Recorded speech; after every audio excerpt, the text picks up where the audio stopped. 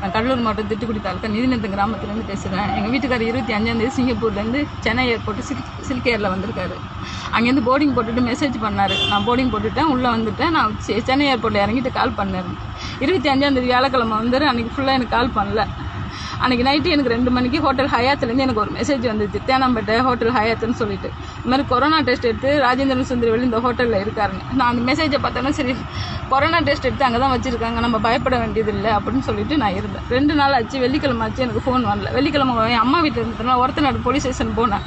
Orathanadu police ஸ்டேஷனில் corona test எடுத்து தான் வச்சுருப்பாங்க, மற்றபடி வேறு எந்த பிரச்சனையும் இல்லைன்னு எனக்கு சமாதானப்படுத்தி அனுப்பிட்டாங்க. மறுபடியும் முந்தா நேற்று எனக்கு எங்கள் தெரிஞ்ச அண்ணன் ஊர்லேருந்து வந்திருந்தாங்க. அவங்கள்ட்ட சொன்ன இந்த மாதிரி ஹோட்டல் ஹயாத்தில் வச்சுருக்காங்களா. ஆனால் எனக்கு இன்ன வரைக்கும் எந்த ஒரு இன்ஃபர்மேஷன் வரல. எனக்கு அவங்கள்ட்டேருந்து எந்த ஒரு காலும் வரல. எனக்கு பயமாக இருக்குது. இந்த மாதிரி இருக்க மாட்டார், ஏன்னா 1.5 வயசு பிள்ளை இருக்குது, பிள்ளைய விட்டுட்டு இருக்க மாட்டார். எனக்கு ஃபோன் பண்ணிடுவார். ஃபோன் பண்ணலைன்னு சொன்னேன். அவங்க அந்த ஹோட்டல் நேம் எல்லாத்தையும் செக்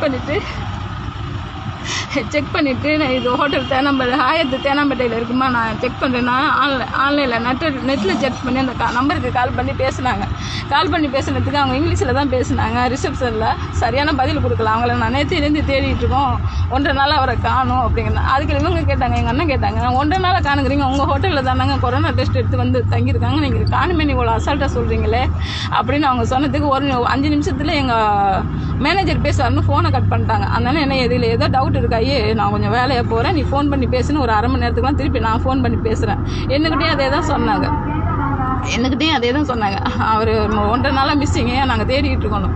அப்போ தான் நான் கேட்குறேன், திருப்பி உங்கள் ஹோட்டலில் வந்திருக்காருன்னு மெசேஜ் வந்திருக்கு. கான்டாக்ட் நம்பரில் ஏன் நம்பர் கொடுத்துருக்காரு, mobile number India number, wife number கொடுத்துருக்காரு. காணுன்னா நீங்கள் எங்கெங்கே தேடுறீங்க, ஒய்ஃபுக்கு தானே கான்டாக்ட் பண்ணி நீங்கள் சொல்லணும் இந்த மாதிரி காணுன்னு சொல்லிட்டு. நீங்கள் கொரோனா டெஸ்ட் எடுத்து இருந்தவரை காணுன்னு அசால்ட்டாக சொல்கிறீங்களே, வெளியில் போய் கொரோனா பரவுனா என்னங்க பண்ணுறது, நான் லோக்கல் போலீஸ் ஸ்டேஷனுக்கு நான் கம்ப்ளைண்ட் பண்ண போகிறேன்னு நான் சொன்னதுக்கு 1 நிமிஷம் இருங்க, எங்கள் 5 நிமிஷத்தில் எங்கள் மேனேஜர் பேசுவார்னு சொல்லி ஃபோனை கட் பண்ணிட்டாங்க. அடுத்த 5 நிமிஷத்துக்கு எங்கள் அண்ணன் ஃபோன் பண்ணார்ல, அந்த ஃபோனுக்கு ஃபோன் பண்ணி இந்த மாதிரி அவர் இறந்துட்டார், ஹோட்டலில் 2 நாளாக வந்து சாப்பாடு எடுக்கல, வயிறு வலின்னு சொன்னார், இறந்துட்டார். கதவை திறந்து பார்த்தா சாப்பாடு எடுக்கல, கதவை திறந்து பார்த்தா சேரில் உட்காந்தவனுக்கு இறந்துருக்காரு அப்படின்னு அவங்கள்ட்ட சொல்லிட்டு ஃபோனை கட் பண்ணிட்டாங்களாம். அடுத்த ஒரு 10 நிமிஷத்துக்குள்ள தேனாம்பேட்டை போலீஸ் ஸ்டேஷன்லேருந்து கால் போயிருக்கு. இந்த மாதிரி அவர் இறந்துட்டாராம்மா, பாத்ரூமில் இறந்துருக்கிறாராம், பாத்ரூம்லேருந்து உட்காந்தவனுக்கே இறந்துருக்கிறாராம் டாய்லெட்டில் அப்படின்னு சொல்லி ஸ்டேஷன்லேருந்து அவங்க கால் பண்ணி எனக்கு இவ்வளோத்துக்கு கான்டாக்டில் என்னோட நம்பர் கொடுத்துருக்காரு, ஒய்ஃப் நம்பர் கொடுத்துருக்காருன்னா ஒய்ஃபுக்கு எனக்கு கால் பண்ணல. நாங்களாம் நேற்று நெட்டில் சர்ச் பண்ணி அந்த நம்பருக்கு கால் பண்ணதுக்கப்புறம் ஹோட்டல் ஹயாத்துலேருந்து நாங்கள் எந்த நம்பர்லேருந்து கால் பண்ணமோ அந்த நம்பருக்கு கால் பண்ணி இன்ஃபர்மேஷன் பண்ணுறாங்க. இப்போ சொல்கிறாங்க அவர் இறந்து 1.5 நாள் ஆச்சு, வயிறு வலின்னு சொன்னார், டேப்லெட் கொடுத்துட்டு ரூமுக்கு போனவர் இறந்துருக்கிறாரு அப்படிங்கிறாங்க. இது எந்த விதத்துலங்க கொரோனா டெஸ்ட் எடுத்து தனிமைப்படுத்துனாங்களா? யாருங்க அதுக்கு சேஃப்டி கொடுக்கணும்? கவர்மெண்ட் தானே சேஃப்டி கொடுக்கணும், அந்த ஹோட்டல் தானே எனக்கு சேஃப்டி கொடுக்கணும். அவருக்கு இந்த உடம்பு சரியில்லைன்னு சொன்னார், உடம்பு சரியில்லாத ஏங்க போய் கவனிக்காமல் இருந்தாங்க? 1.5 வயசு பிள்ளை வச்சு இன்னைக்கு நான் தனியாக நிற்கிறேன். என் புருஷன் தனி சாதம் கொடுத்துட்டு எப்போ என் புருஷன் சிங்கப்பூர்லேருந்து வர்றாங்க, ஆசையாக இருந்தேன், என்ன பணத்தை திருப்ப வச்சுட்டாங்களே, கொரோனா டெஸ்ட் எடுக்கணும்னு என் புருஷனை கொண்டு போய் கொண்டு விட்டாங்களே, எனக்கு நியாயம் கிடைக்கணும். அவர் கொரோனா டெஸ்ட் எடுத்ததுக்கு கொரோனா டெஸ்ட் எல்லாம் எடுத்தாச்சுமா, கொரோனாலாம் இல்லை, அவர் ஹார்ட் அட்டாக் வந்திருக்கு, நீங்கள் வந்து பாடியை போஸ்ட்மார்ட்டம் பண்ணி வாங்கிட்டு போகணும்னு சொல்லுறதுனால இப்போ நான் தஞ்சாவூர்லேருந்து கடலூர்லேருந்து இப்போ சென்னை தேனாம்பேட்டை போயிட்டு இருக்கேன். என் புருஷனுக்குள்ள சாவிக்கு நியாயம் கிடைக்கணும். எனக்கு யாரும் இல்லை, என் அண்ணன் தம்பி யாரும் இல்லை, அப்பா இல்லை, என் புருஷனை என்னை விட்டு போயிட்டாரு. எனக்கு நியாயம் வேணும், வாங்கி கொடுங்க. என் 1.5 வயசு பிள்ளைய வச்சு நீங்கள் தனியாக நிற்கிறேன், இதுக்கு நியாயம் வேணும், என் புருஷன் சாவுக்கு நியாயம் வேணும். அங்கேருந்து நல்லா வந்த மனுஷன் அங்கே சிங்கப்பூர்லேயே கொரோனா டெஸ்ட் எடுத்து கொரோனா இல்லைன்னு சொன்னதுக்கு அப்புறம் தான் ஃப்ளைட்டில் ஏற்றிருக்காங்க. அங்கேருந்து ஃப்ளைட்டில் வந்தவர் இங்கே வந்ததுலேருந்து எனக்கு எந்த ஒரு கான்டாக்டும் இல்லை, என்னோட பேசவும் இல்லை.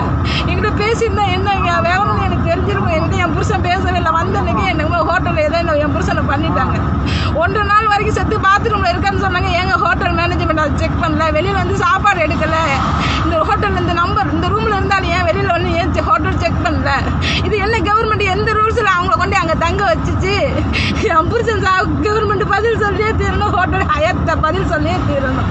தேனாம்பேட்டையில் இருக்க ஹோட்டல் ஹயாத்தி என் புருஷன் சாவுக்கு பதில் சொல்லியே தீரணும். எனக்கு நீங்கள் தான் மக்களை, நீங்கள் வந்து எனக்கு நியாயம் கேட்டு தரணும். என் புருஷன் சாவுக்கு எனக்கு நியாயம் கேட்டு தரணும். உங்களை நம்பி இருக்கேன், எனக்கு அம்மா அப்பா யாரும் இல்லை, அக்கா தான் யாரும் இல்லை, உங்களை நம்பி இருக்கேன். என் புருஷன் சாவுக்கு எனக்கு நியாயம் கிடைக்கணும். இப்போ என் புருஷன் வர அந்த ஆசையை காத்துக்கிட்டேன். என் புருஷனை பொட்டி கட்டி கொடுக்க போகிறாங்களே, என் புருஷனை நான் வாங்க போகிறேன், பொட்டி கட்டி வரைஞ்சி கொடுக்க போகிறாங்களே. எனக்கு இன்னும் 1 மணி நேரத்தில் நான் சென்னை உள்ள தேனாம்பேட்டை ஸ்டேஷனுக்கு நான் போயிடுவேன். எனக்கு 1 மணி நேரம் இடத்துல உங்கள் மூலியமா எனக்கு நியூஸ் வரணும், எனக்கு நியாயம் கிடைக்கணும். உங்களை கை எடுத்து கும்பல என் புருஷன் சாவுக்கு நியாயம் கிடைக்கணும்.